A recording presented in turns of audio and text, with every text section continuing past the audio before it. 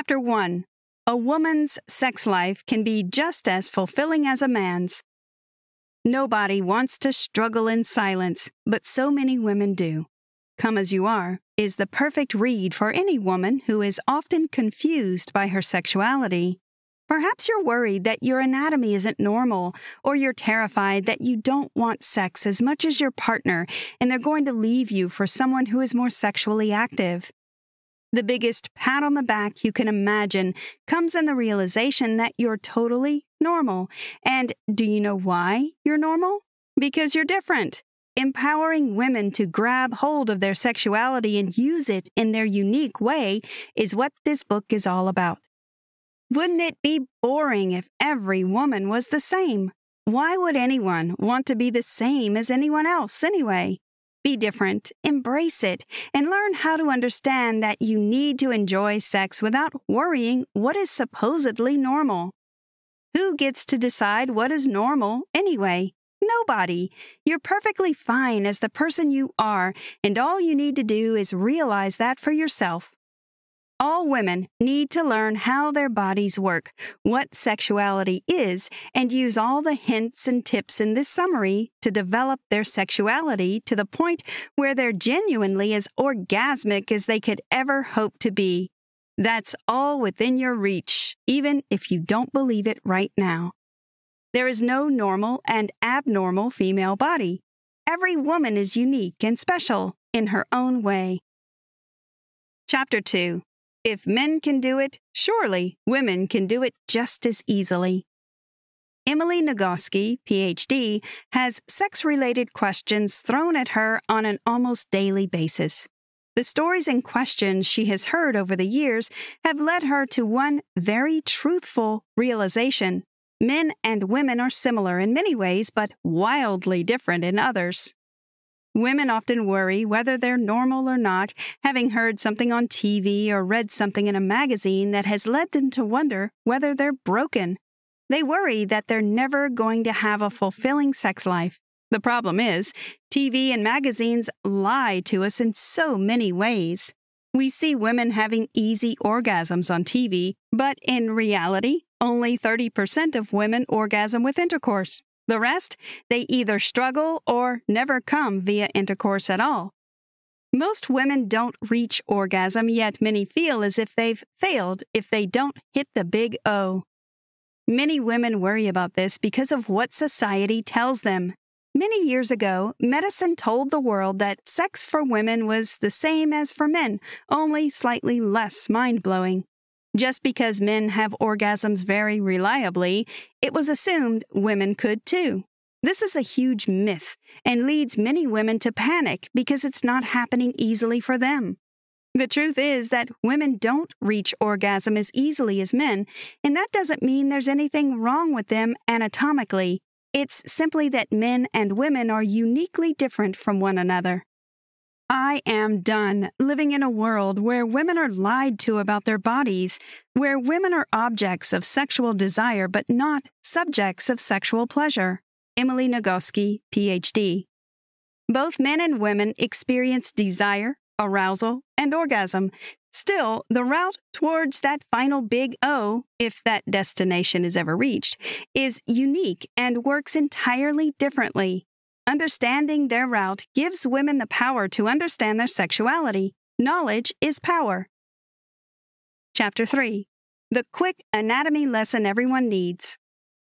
Most women have grabbed a hand mirror and tried to have a look at what lies between their legs before, but few know the names for each particular part. Most women come to learn about their genitalia via masturbation, and everyone does this differently. In medieval times, the female genitalia was referred to as the pudendum. This word came from the Latin term for to be ashamed. So, from the earliest point in history, women were taught to be ashamed of their genitalia. This needs to stop. Masturbation is an entirely normal and healthy thing for a woman to do. Female genitalia and male genitalia are not that different. They're either inside or outside. Both sets of genitalia come from the same origin. It's simply a blast of hormones at around 6 weeks gestation that informs whether a baby will become male or female.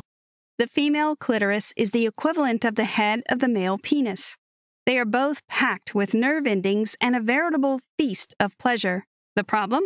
Most women don't know where their clitoris is, and even fewer men do. Why were female genitalia referred to as something to be ashamed of when they come from the same place as male genitalia? Contrary to popular belief, the hymen doesn't differentiate between a woman who is a virgin and one who isn't. This is because not all women are born with a hymen in the first place, and some can be so thin that they break with something as simple as riding a bike. The problem is that certain cultures look for the hymen as proof of a woman's virginity, perhaps before marriage. If that woman was never born with a hymen or broke during her earlier years when riding a bike or horse riding, that woman could be personally vilified. With that, her reputation is ruined. Did you know? The hymen doesn't actually disappear. It simply stretches and perforates. Chapter 4.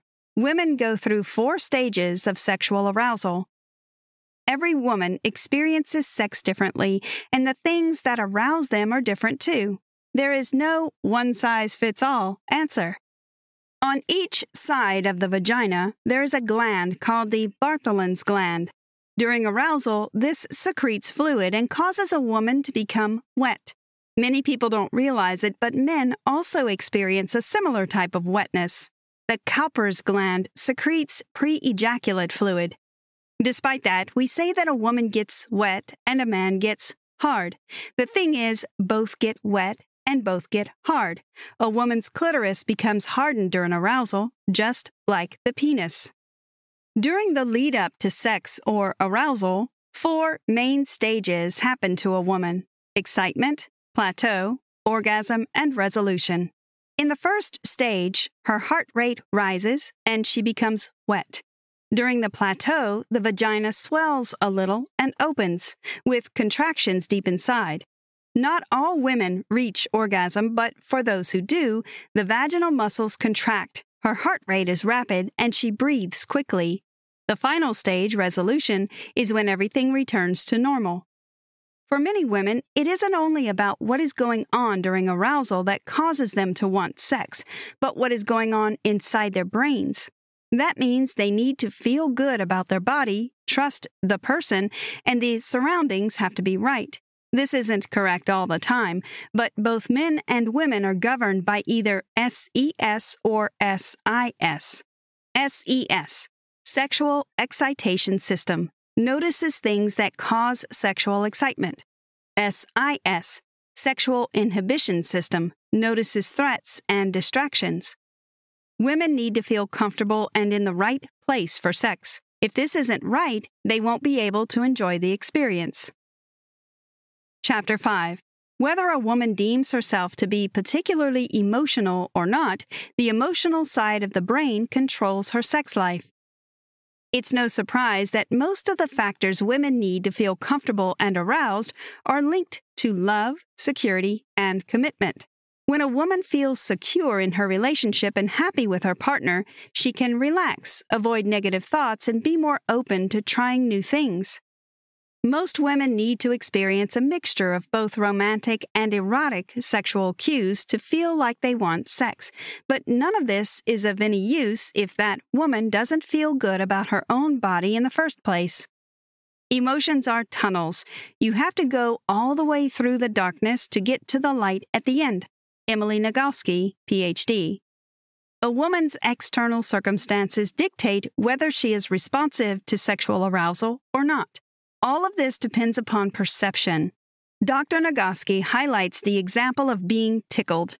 If that person is in a good mood, they will probably find the tickling funny, maybe even pleasurable, and may lead to arousal. However, if they're angry with the person doing the tickling, they're more likely to feel even more annoyed by the tickling. 2 main situations can affect how responsive a woman is to sexual arousal: love and stress. Both have different reactions. Love will make you feel safe, but stress will make you feel in danger. A stressed woman will not want sex and is more likely to freeze or feel under pressure. On the other hand, a woman in love is more likely to experience a more significant amount of sexual enjoyment. For that reason, focus upon reducing the stress in your life and talking about the things that are bothering you. By doing that, you'll release any pent-up negativity that is holding you back from fully embracing the joy in your life at that moment. A woman in love is more likely to have an active and fulfilling sex life compared to a stressed woman. Chapter 6. Does culture and society affect what sex means to women? Both men and women are sold on the idea of a sex-positive world, but the truth is the opposite. Women are made to believe that they are dirty or not enough. While they may not believe it entirely, it is still there, in the back of their mind, slamming the brakes on sexual enjoyment. This is a huge issue within society and something we need to focus on stamping out. Women are also highly self-critical. Society tells women to criticize and never celebrate themselves. Doing so brings a tremendous amount of judgment.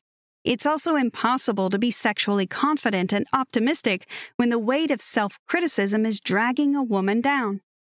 Women are pre-programmed to be body critical. This does nothing for sexual enjoyment. Both men and women think they know a lot about sex, but they only know what society wants them to know. Facts and statistics don't particularly back up the messages. Instead, they're backed up by ideas and opinions. Women are told they're a slut if they enjoy sex, but that's entirely wrong. These false ideas can drastically reduce the enjoyment a woman has in her sex life and how she sees herself individually. Women rarely accept themselves as they are, but that has to change. When a woman doesn't accept herself as she is damaging her sexual pleasure. Accepting yourself will bring you health, happiness, and increased sexual enjoyment. The answer?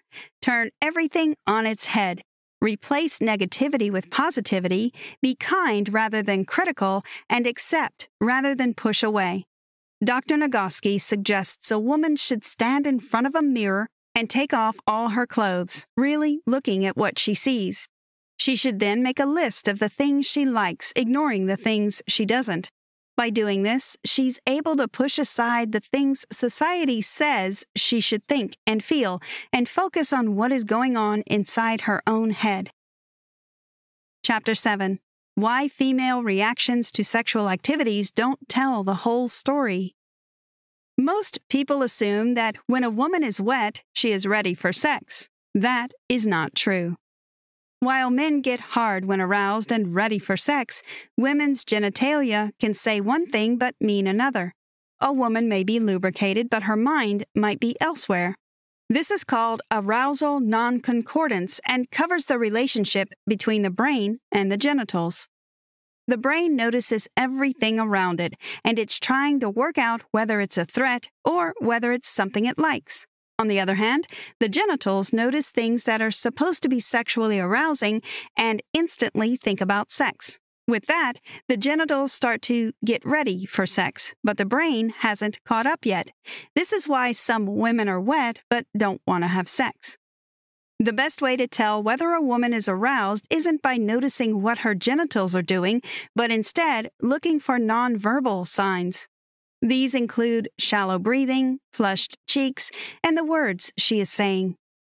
It's also true that orgasm doesn't just involve the genitals, but also the brain. It is a release of sexual tension, but that tension doesn't just build up inside the vagina. It also builds up inside the mind. To have more orgasms, women need to reduce their sexual breaks and find emotional safety. For instance, feeling safe with a partner and trusting them completely will allow a woman to relax and therefore feel more aroused. Emily Nagoski also suggests trying lubrication, which has been known to increase the value of a woman's sex life drastically. Not only does this lube make sex feel better, but it also reduces the chances of pain and friction, two things which some women fear and therefore cause them to slam on their sexual reaction brakes. Most women don't orgasm via intercourse alone and require some clitoral stimulation.